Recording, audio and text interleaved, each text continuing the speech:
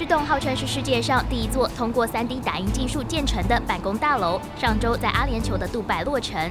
3D 打印花费了14万美元，事先在电脑中设计模型和打印程序，然后再用不同原料打印而成。Why 3D printing? Because it makes sense in terms of cost, in terms of time saving, in terms of efficiency.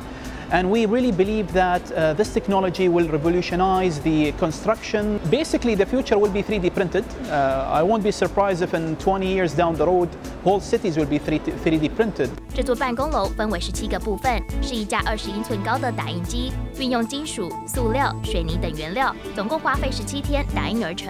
然后工人再用2天把它们组合到一起。It's basically as if you are baking a cake and you're trying to apply some whipped cream on it. So basically the cement is being mixed with these special materials, which helps, as I mentioned, with fast curing. It's being poured in a nozzle, with basically the nozzle of the printer itself, and it's being printed layer by layer. 这栋办公楼坐落在地标建筑双子塔和杜拜国际金融中心之间，目前可以作为12到20名员工的临时办公场所。